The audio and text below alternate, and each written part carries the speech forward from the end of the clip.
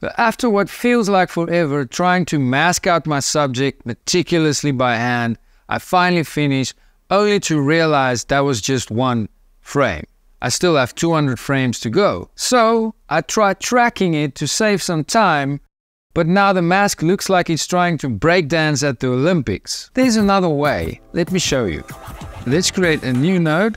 Go to the Magic Mask section, select the person mask, and then let's select our subject. Make sure your toggle mask overlay is turned on so you can view what is selected in red. And let's select the better quality. And you can finesse some of this stuff. I just add a little bit of denoise just to get rid of that rough edges.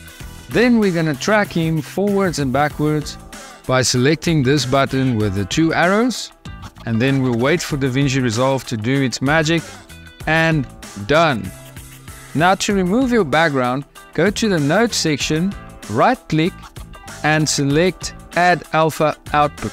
And just connect the node with the alpha output, and boom, just like that, you've got a perfectly removed background in less time than it takes grandma to send you a message on WhatsApp.